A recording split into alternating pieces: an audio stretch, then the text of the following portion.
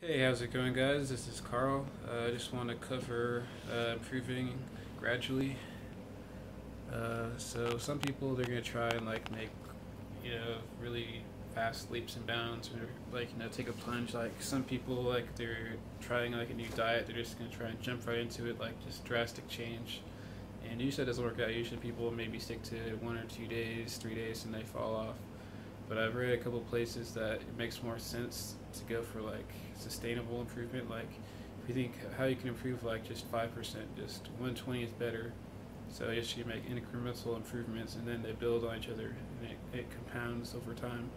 So it may not seem like much to improve 5%, but in reality, if you just keep that consistent improvement, just doing a little bit better in whether it's poker or just life or anything in general, it's better to make gradual, like just stretching yourself a little bit further rather than just like taking a leap into something and just hope it works out. And then, you know, more often than not, that it's just not sustainable. It just doesn't work out for long. People can't stick to stuff like that. But just stick to like 5% improvement, and that seems like a pretty good number to shoot for, and then just build on that. Keep 5%, 5%, 5%, and before you know it, a year from now you're going to be in such a better spot than you were.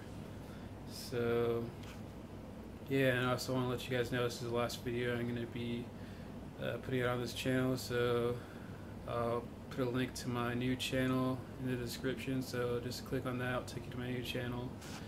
And so on there, I'm going to be putting out like reviews of poker rooms.